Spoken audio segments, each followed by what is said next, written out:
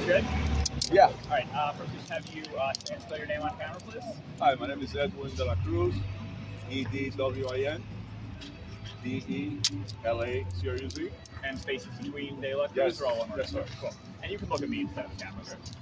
And what's your official position here? Just organizer? Something else you want to? Yes, I'm an organizer. I'm a 4-decade long resident. I'm very proud of this community. I'm also the founder and treasurer of the Northern High Republicans grassroots movement, which is designed not only for political purposes but also to get involved in the community.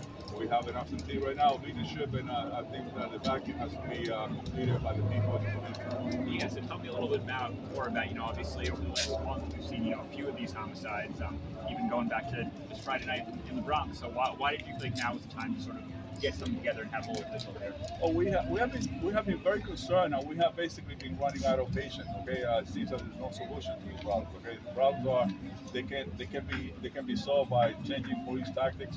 They can also be solved by eliminating the Nobel Reform Law, which is a big problem. It has a way to merge small crimes into larger crimes. And that's exactly what we are looking at right now. So we are basically citizens, okay? We are not politicians. We are basically people that are concerned. Our job, we don't get paid to solve this problem, so we got to take matters in our hand in a good way and try to see if we can get the community and the police united. Okay, it's very important because if we can get the police and the community united, then we can solve more problems. But right now, there's a large mistrust between the community and the police. So we need to get them both together. And the only way we can do this is by, having this kind of event, having this virgil, showing people that victims do matter. I mean, Madeline is going to explain to you, it's the other way around. Criminals are in charge. Criminals are in the driver's seat right now. And we have a problem with them. I'm from the Dominican Republic. And in the Dominican Republic, when you see scooters with two individuals, okay?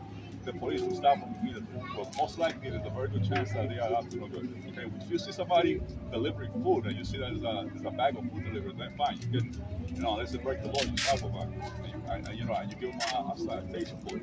But when you see someone who's actually in a scooter with two individuals, the police need to understand you need to stop them. Because in the Dominican Republic, this is how most of the homicides are, street shooters are, this is how people get killed, this is how people get marked. And we have a serious problem with that. This is how Mrs. Ortega, this is how Valeria Ortega got killed. She's just walking home. It can happen to me, it can happen to anyone. My son right now lives on 204 and 266 Nickel Avenue. He's afraid of coming out. He's a big boy. And he's 6'3", 145 pounds. He's a security guard. He's afraid of coming out in the street because of what he sees. Okay? Everything that's going on is completely out of control. And we need to definitely take over. Okay, the only way we can take over is the community has to start developing new leadership, and we need to start new grassroots movement like the Republican movement that I'm starting right now, which is pro-police, against crime. And we need to. I'm glad that you guys are here because that's the only way we can basically, show what's going on.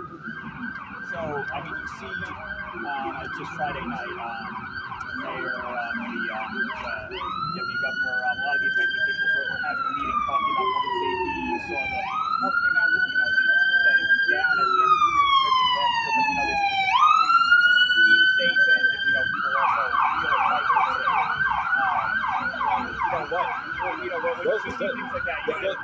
Those reports are highly questionable. Number one, and you got it's not about the people. You have to definitely. It's not a report or it's okay. You need to speak to the individuals. You need to walk around. The mayor has to, come to our neighborhood and speak to us. That comes to the violations. They have all. It's allowed people to run towards the otherwise, it's nonsense. Will probably happen.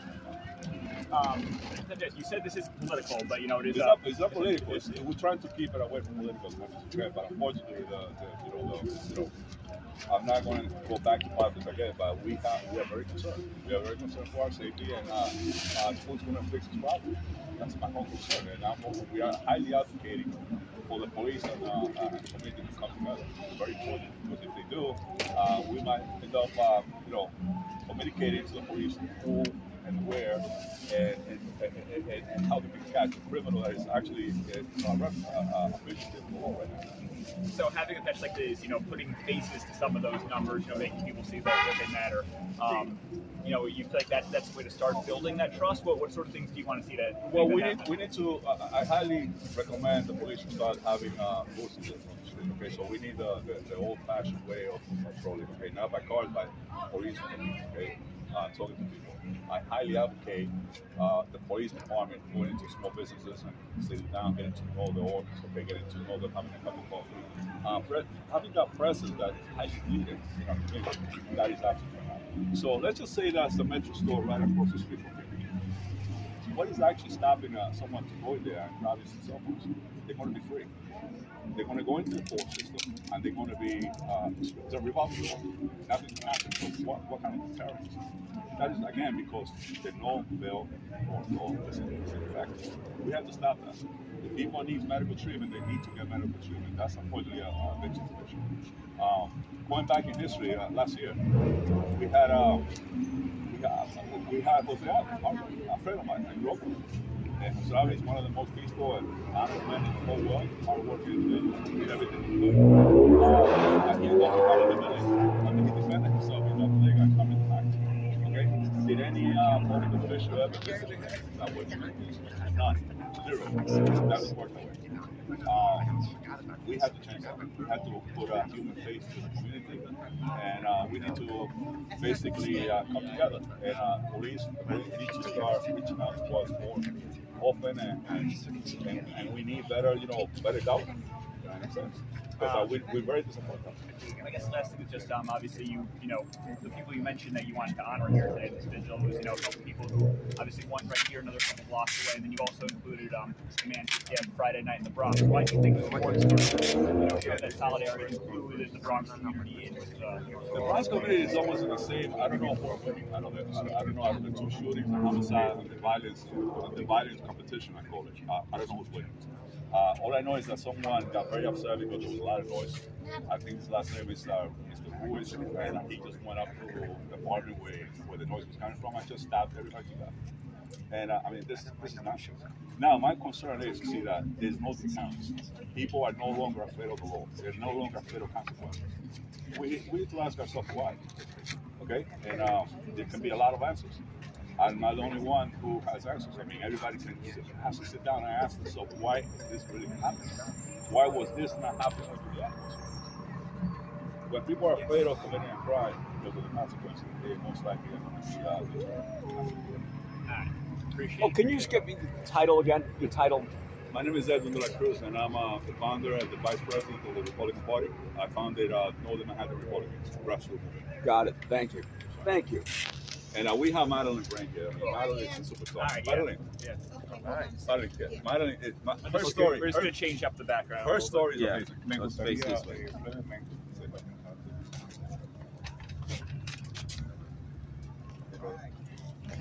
Selena is also Selena is.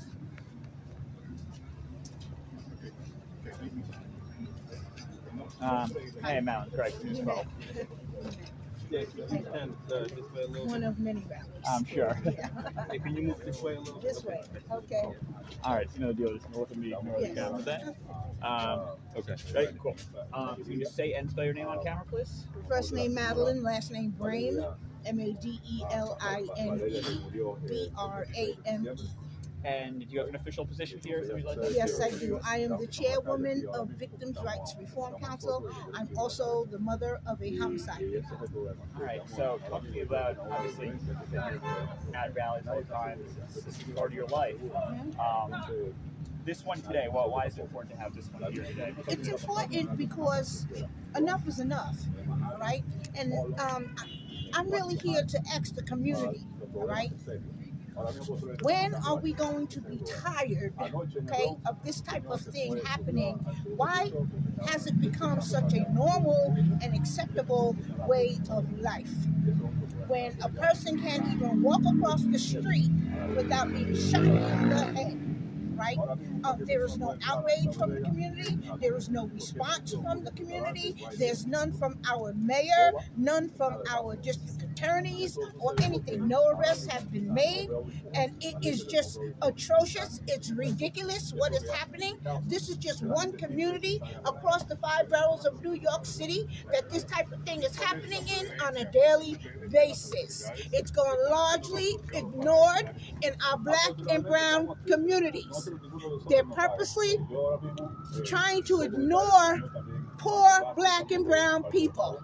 All right, it's unacceptable. They're decent, law-abiding, tax-paying citizens here, all right, who live here and they work here and they raise their children here and they raise their families here. We deserve just as much protection. We deserve just as much resources and programs as communities south of 96th Street. All right, just because we are north of 96th Street, it does not mean that we are any less valuable. Our lives don't matter as much as someone who lives in another zip code. All right, I don't know this woman personally, but I know the pain of her family and her children because, like I said, I am the mother of a homicide victim. My son was murdered. He's an Afghanistan war retired veteran. All right? Where the district attorney, Alvin Bragg, declined to prosecute 2 of the people responsible for his murder.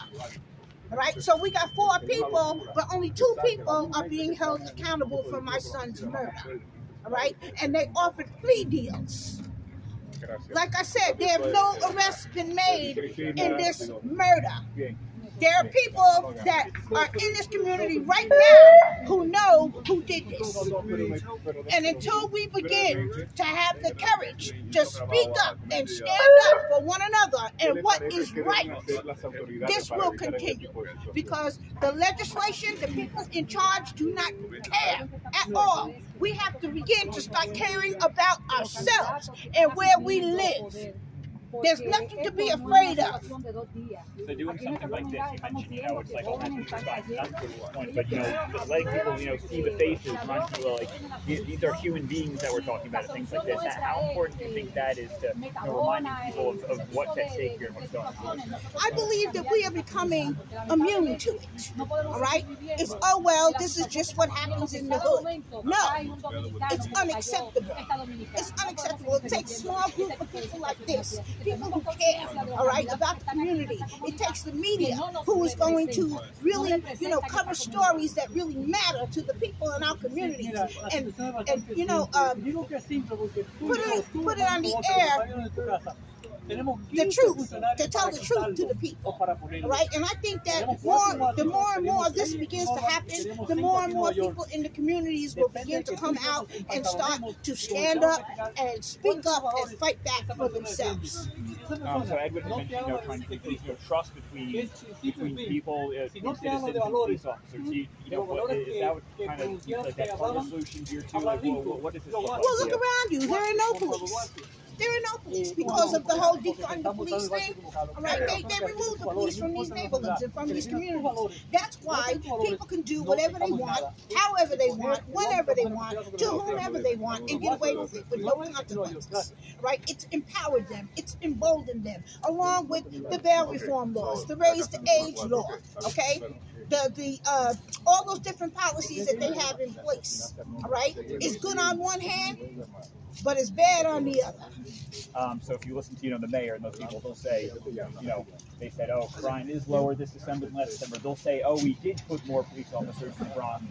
They're just not as visible. They're not always in uniform. Well, when you hear that, then what's your response? They're manipulating the data. Because if you don't have prosecutors that are prosecuting, if you have no arrests that are being made, if you're downgrading to lower, lesser included offenses, of course you cannot count those as violent crimes. And of course the numbers are going to go down. But you still have victims. You still have dead bodies. You still have mothers going to the morgue to identify their child's body. You still have this people's family going to the morgue to identify her body. And no one's being held accountable. It's not being counted. So of course it's manipulating the data. And I would say directly to Mayor Adams to knock it off. Knock it off. We're not falling for it. A three-year-old can see that it's manipulation of the data to try to fool us and convince us that you're actually doing something about this crime. And there's absolute genius out of the bottle. All right, the genie is out of the bottle. The only way to put it back in is to put the police back, let them do their job. Uncuff the hands of the police and let them do their job. And if the kids around here want to pick up guns, put on a uniform. Learn, train how to shoot guns properly, how to handle that. Get paid for it. You want a badge of honor? Go to the military and get real badges of honor. And be somebody with honor and dignity and respect. What you're doing here, riding around shooting senior citizens in the head, that's some coward stuff right there. Punks do that, all right? You don't get no points for that. There's no points for that. Everything from me. Appreciate a couple minutes. That was awesome.